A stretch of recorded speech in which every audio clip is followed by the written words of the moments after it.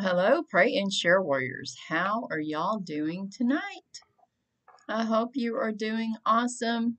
It is Friday, and that means that where I teach Seth, which is here at home, it is Free Day Friday, where he doesn't choose the type of subject, but he chooses what he wants to do in that subject. So that has really helped a lot on Fridays. He is getting very independent in his studies on the computer. So I'm so glad that God gave me that idea. And he has even started, like, I'm teaching him how to keyboard messages. So today the message was, I want a milkshake, please, Mom. So, of course, I help him because he's doing one finger. He's not, this is how I type because I've been typing for so long. But anyway, I'm very excited about what we are going to talk about tonight. Diving into Psalms 23. It's one of my favorites. I hope it's one of yours too. It just speaks such peace to me. When I'm in turmoil, I like to read Psalm 23. And I know I did a lesson on it not too long ago, but you can't get enough of it. It's just good information. And I'm going to share with you what I wrote on Facebook. I do a daily music share. So every once in a while I miss. Like tomorrow I'll probably miss unless I get up early enough to do it. I have tomorrow's going to be a busy day for me. I'm going to homecoming lunch, and then I'm going to the Promise for alumni night tomorrow night. So I'm kind of excited about that because I know I went to the Promise last weekend. But when I go on alumni night, I get to see people that I don't get to see very often. And I feel kind of torn because it's Walnut Springs homecoming too. But I don't know why people plan things on the same weekends. That always happens to me. So my t-shirt tonight is Take This World and Give Me Jesus by Building 429. One of my favorite songs. One of my favorite bands to go and see in concert. What a great message. Take this world and give me Jesus. Jesus is all I want. All right. So let's pray. Let's go to God and pray. Just going to do a generic prayer like I normally do when we start out. Then we'll do Psalm 23. I may not be on here for very long. I started taking B12 today. I'm hoping that's going to give me more energy. I also started taking multivitamins again last week, so I'm hoping to have more energy. I rode 7 miles on my little. It's not really an exercise bike because all it is pedals, so I don't know what to call it. My cycle pedals? I don't know. Anyway, I did 7 miles. I did over 7 miles last night. So now I know that I can do 7 miles. And so I'm going to kick it up a couple of miles and do 7 miles a night. Or at least 5 days a week. I won't be able to do it tomorrow. I will not be here tomorrow night because I will be at the Promise with my peeps. My Promise peeps, my Promise family. All right, well, let's pray. God, we just come to you and we are so thankful, God, that you are on your throne and you are in control, that you love us, God, no matter what, that you, God, are the great Jehovah, the great I am. You are the holy God. You are the righteous judge, God. Thank you for being our creator, our sustainer, our provider, our protector, our shelter in the storm. Thank you for being our strength and our refuge. Oh, I need to sneeze. I'm going to try to not. Uh, Thank you, God. You're miraculous and mighty and magnificent, God. You are loving and kind and compassionate And you are faithful, God. You are trustworthy, God. You are patient, God. You want none to perish. Thank you for loving us. Thank you for calling us as your children. We love you with our whole heart, our soul, our mind, and our strength. God, we pray for the lost. We just cry out for the lost, God. We pray that you would open their eyes and their ears and their hearts to the truth, God. We pray that you would allow the Holy Spirit to draw them to Jesus so they could be saved. God, we pray for the prodigals. We pray for the prodigals to remember the relationship that they had with you, to return, to repent, to be reconciled once again, God. We pray for all the many disasters that are going on, God. We just pray that you would be with these people, that they would feel your presence, that you would send people to meet their needs that are the hands and feet of Jesus, the loving compassion of Jesus. God, we pray for the people in Afghanistan. We just pray, God, that you would make a way. I know there are miracles coming out of there, God, and I give you all the glory, honor, and praise for that because we have prayed. We have prayed for there to be obstacles removed, for there to be miracles, God. We pray for the southern border. We just pray for it to be shut, for it to be shut to these people, God, that are invading our country. This is an invasion. Many may be seeking a better life, but many are not. Many are being smuggled in that have nothing good in store for our country. God, I just pray that we would shut our borders, God. We have had enough of an invasion this year. In 8 months, we've had such an invasion of different people coming over, more drugs in our country, more child trafficking going on, God, under the guise of getting young children over here for a better life, God. Who would send their child with a trafficker? Who would do that? And where do they get the money? Those are my two questions. If they have so much money that they can spend $4,000 or $5,000 to send their child over here by themselves with a trafficker, then why aren't they using their money to make their country better? It's all a plan. Someone's paying for it. It's so clear. The Holy Spirit shares the truth with us every day. God, I pray for this audit in Arizona. I pray for truth. I listened to part of that today. Some of it, I don't know, God.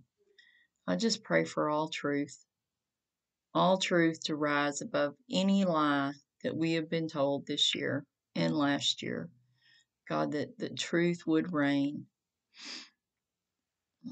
Jesus is the way, the truth, and the life, God. And we want to follow truth. God, we just pray for people that have lost loved ones. We just pray, God, that you would give them peace, comfort, and strength. So much murder right now, God. We just pray for justice for these innocent victims. And in Jesus' name we pray. Amen. All right. Well, let's read Psalm 23. Like I said, it's one of my favorites. That's one of my favorites.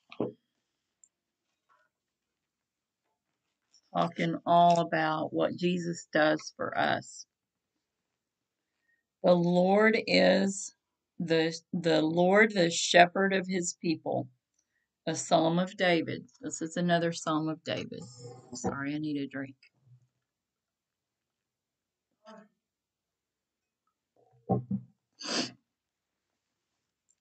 The Lord is my shepherd, I shall not want. He maketh me to lie down, excuse me, in green pastures. He leads me beside the still waters. He restores my soul. He leads me in the paths of righteousness for his name's sake. So let's back up there. The Lord is our shepherd. So what does a shepherd do? The shepherd takes care of the sheep. The shepherd protects the sheep. The shepherd makes sure that the sheep have enough food and water. The shepherd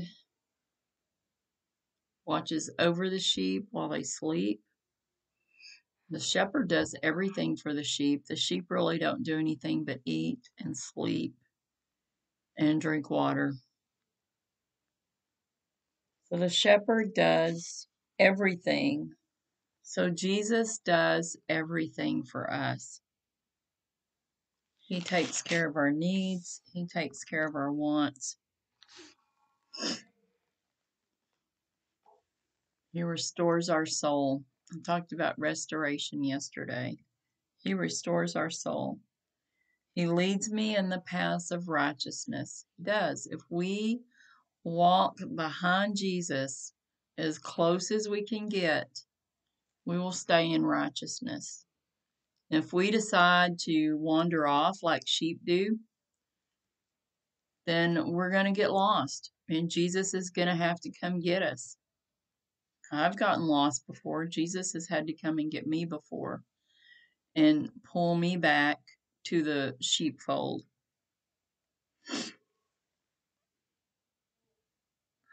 For his name's sake. Yea, though I walk through the valley of the shadow of death. We are in the valley a lot of times. The sheep are in the valley too. They're in the valley. I will fear no evil. I will not fear in the valley. I don't like the valley. The times where I am in a valley during my life. But I will say this, I have learned a lot of important life lessons while I was in the valley. And we do. When we're on top of the mountain, sometimes we even think we don't even need Jesus. But we're in the valley, we're pretty desperate. For you are with me, because he's always with us. Your rod and your staff, they comfort me. Okay, the staff is for leading. The rod is for instruction. The rod is for discipline. So they comfort us. We do get disciplined when we get out of line. We do. You prepare a table before me in the presence of my enemies. Wow, what does that mean? I actually listened to a lesson by Louis Giglio about that. Don't invite the enemy to your table, because the table that you have set before you with you and Jesus, it is meant for you and Jesus. And he invites your enemies so they can see how good things are between you and Jesus. In other words, you want to stick close to Jesus. You anoint my head with oil. My cup runneth over. Surely goodness and mercy will follow me all the days of my life, and I will dwell in the house of the Lord forever. So, last night we talked about restoration, and I shared a song called Restore My Soul that I had never heard before. And some of the lyrics talked about, this psalm right here, about how Jesus takes care of us. So let's read what my study thing says about it.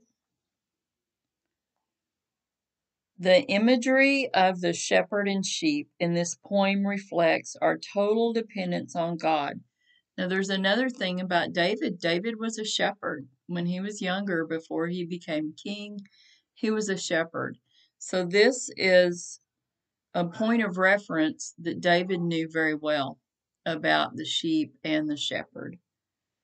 A shepherd's chief concern is to do everything to ensure the well-being of his flock. The emphasis of this psalm is trusting God to meet our needs. As the Good Shepherd, God provides for our physical, mental, and spiritual well being. He provides refreshment in the difficult experiences of life.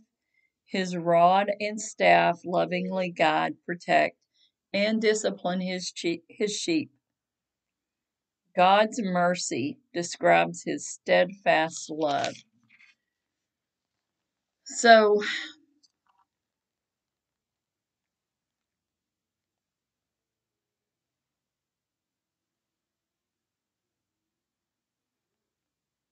again, the shepherd protects and provides everything that the sheep need. And David knew that so well. So I'm sure when he sat down to write this psalm, it wasn't hard for him because he knew. He knew from the perspective of the shepherd.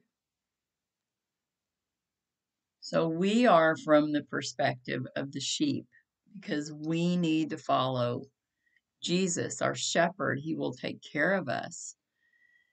Think about walking up a mountain.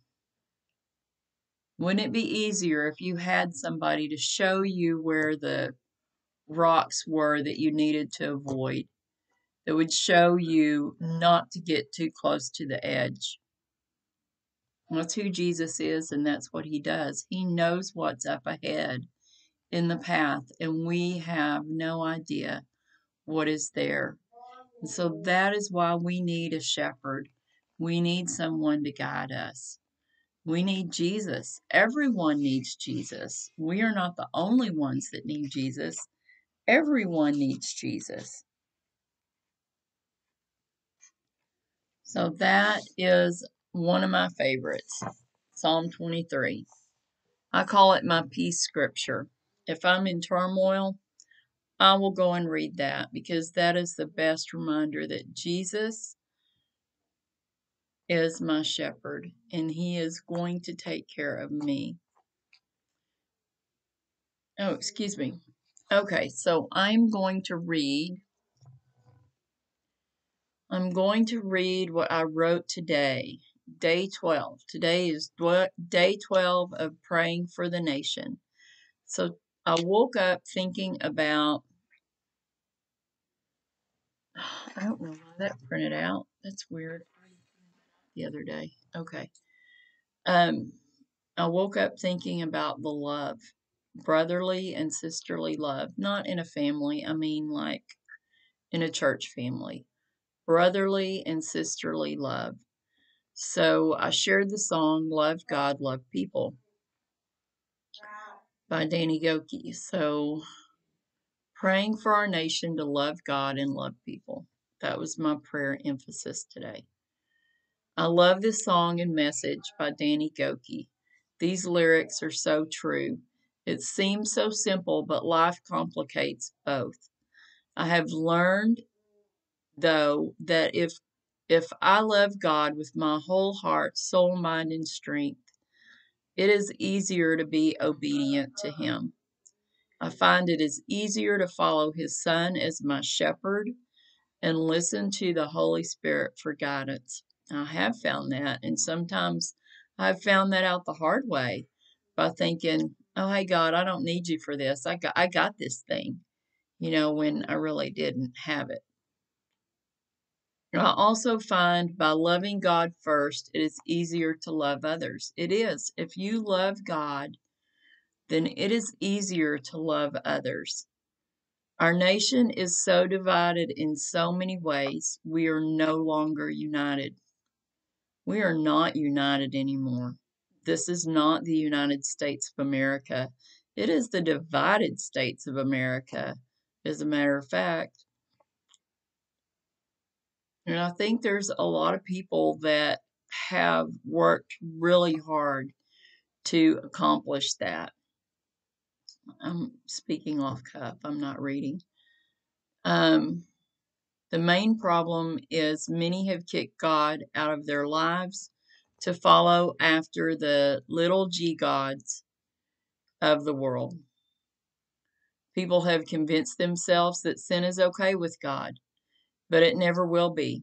God will never be okay with sin. You will never convince God that your sin is okay because it just will not ever be okay with God. Even Jesus said more than once in the Bible, your sins are forgiven. Now go and sin no more. Sin is the real disease in this nation, but there's a cure, and it is Jesus. God wants so much more for all than for them to live in a lifestyle of sin. Jesus wants to eradicate sin in our lives and give us a life more abundant. Is Jesus your Savior today? If not, call upon the name of Jesus and be saved now. Jesus is the only path to heaven and forgiveness of sin. Time is short. The time is now to turn back to the one true God. God wants none to perish. John 3:16 through 21. Call upon the name of Jesus and be saved today. So that is what I shared today. And I really feel all of this in my heart, that a lot of the problems that we have, not only in our country and all over the world, is that people do not respect God. They do not believe God is their creator. They do not believe that God has a purpose and a plan for them. They don't trust God. So this is a decline of society. When you don't have a God,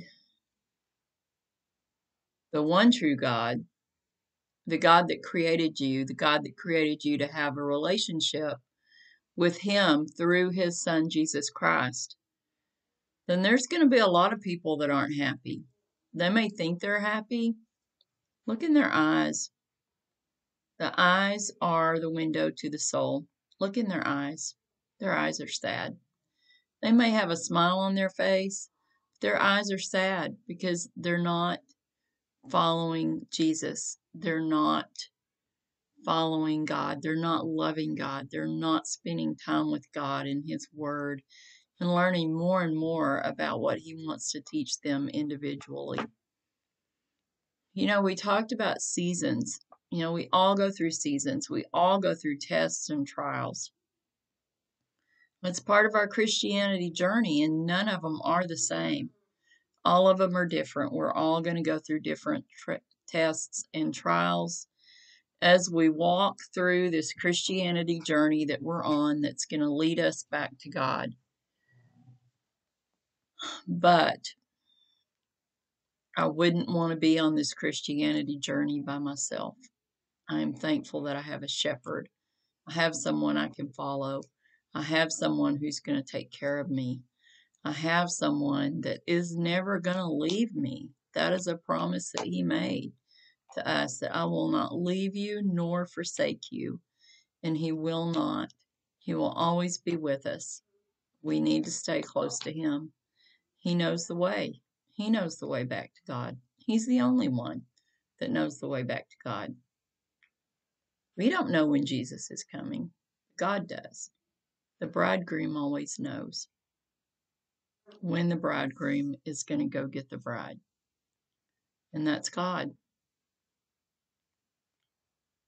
Okay, how do we want to do our salvation message tonight? I'm thinking maybe a really short one. No, I like this one. It's not super short, but it's not super long either. E-band, E3 resources, not mine. E3 resources.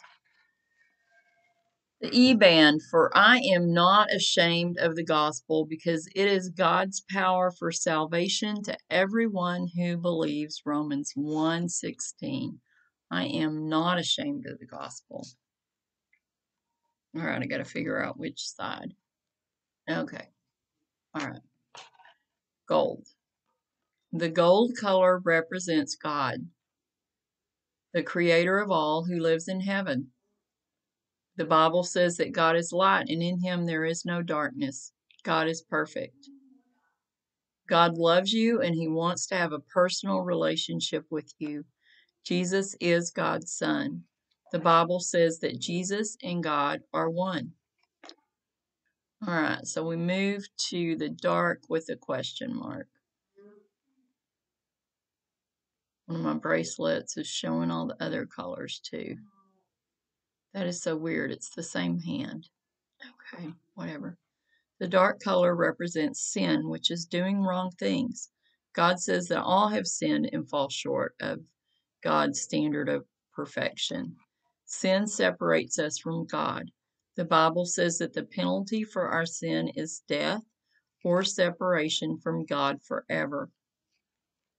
The first question mark is asking, how can your sins be removed so that you can know God? How can your sins be removed so that you can know God? The red color represents Jesus' blood. Jesus lived a perfect and sinless life, but he died on a cross to pay the penalty for all of our sin. Again, the payment for sin is death. So Jesus paid the penalty for each of us. Why? The Bible says, "For God so loved the world that he sent his one and only Son, that whosoever believes in him will not perish, but will have everlasting life with God." The good news is that you don't have to be separated from God forever by sin. You don't. You do not have to live in sin. It's a choice, and it's not a good choice. The white color represents each of us after our sins are washed away by Jesus. How can Jesus wash our sins away? When we believe in Jesus by following him, our sins are forgiven. I lost my place. Sorry.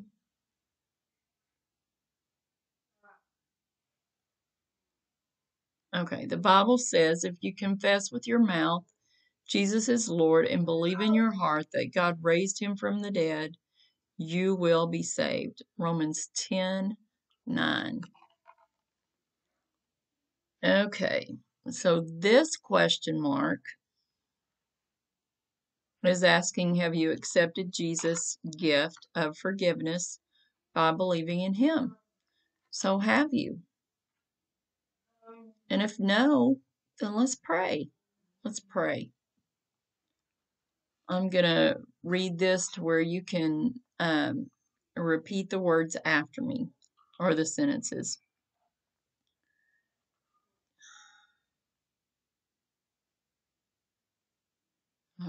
I was reading something that popped up there.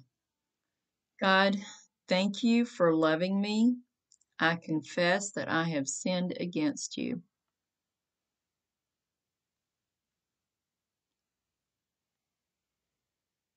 I believe that your son Jesus died on a cross to pay for my sins and that you raised Jesus from the dead.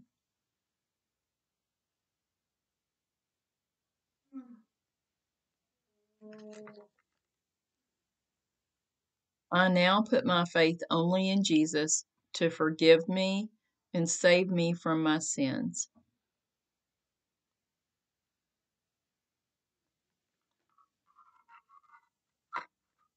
I confess that Jesus is Lord.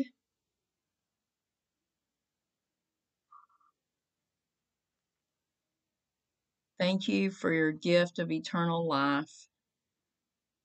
In Jesus' name I pray. Amen.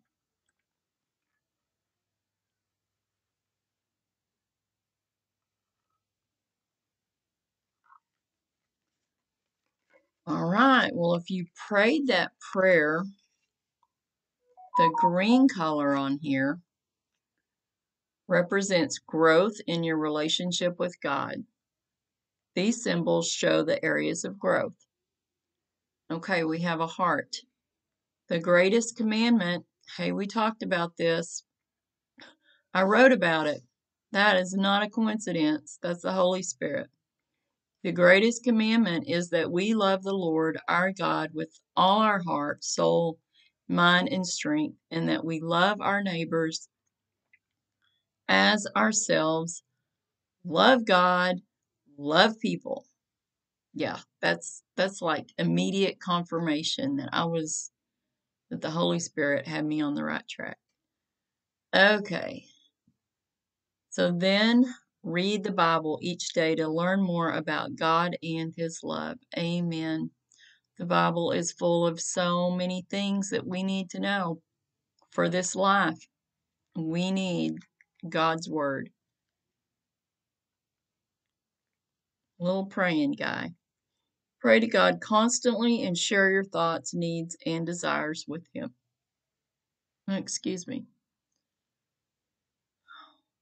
When we are baptized, we are telling the world that we have committed our lives to Jesus and that we are a new person, like being born all over again. Hang out with other Christians, a little handshake thing, and encourage each other. Church is a good place to start. It is an awesome place to start. Share the good news that Jesus can forgive sins when you trust in him. Tell as many people as you can. So if you prayed this prayer, then welcome to the kingdom family of God. The angels are rejoicing, and your name is being written in the Lamb's book of life. You are now saved, sealed, and sanctified by God through Jesus, his son. I just had a little deja vu moment that didn't make sense when I dreamed it, but it just made sense then. Okay. Well, that happens to me all the time. I dream things, I wake up, I go, what does that mean? And years later, I'm like, I know exactly what that means now. All right. Well, I am going to get off of here.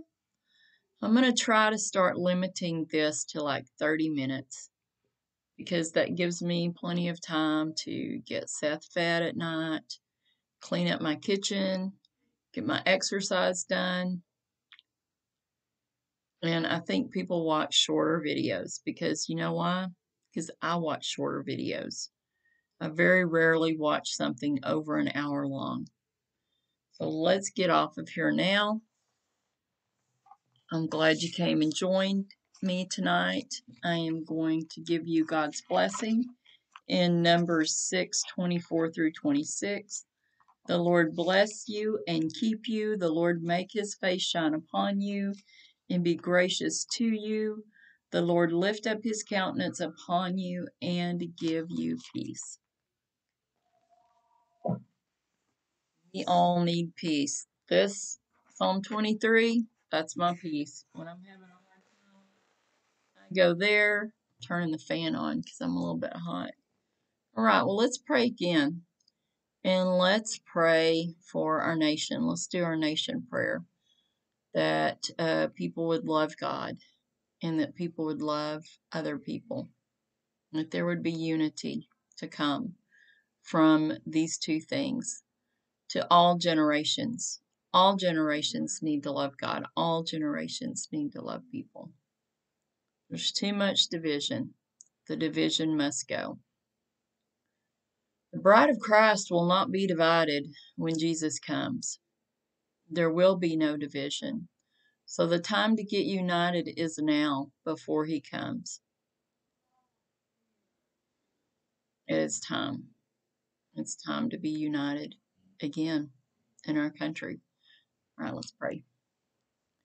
God, we just thank you and we just praise you, God. And we do pray for our nation, God. We pray that people would love you, God, and that they would love other people, that the disunity would go away, that the messages of confusion would go away, that truth would reign, God, that people would see truth as it is, that even people that are being deceivers, God, that they would start speaking truth, God, I pray for any of my friends or family. God, I just pray that you would give them protection and provision and blessings, God, that you would guide and direct them, God, every day, that you would order their steps so that they would stay behind Jesus, God. I just pray that you would give us the boldness to go out and share your truths and to share your gospel, God, to share the gospel of Jesus so that many would be saved, because we are not ashamed of the gospel, God. And we know that many need to come to the saving knowledge of Jesus. And in Jesus' name we pray. Amen. All right. Well, I found out that my friend Josie is working late. And so that's why she doesn't come to see me anymore. But maybe she will on a Sunday or on a Saturday. But anyway, I miss my friend Josie. I pray for her and her family, God, for blessings and protection and provision. And in Jesus' name I pray. Amen. All right, my pray and share warriors. It's been awesome to be here. Have an awesome rest of your night and have an awesome tomorrow, which is Saturday. I will not be here tomorrow night. Possibly will be here Sunday night. Not real sure what my plans are on Sunday. So much love and cyber hugs. Till I see you again. Good night.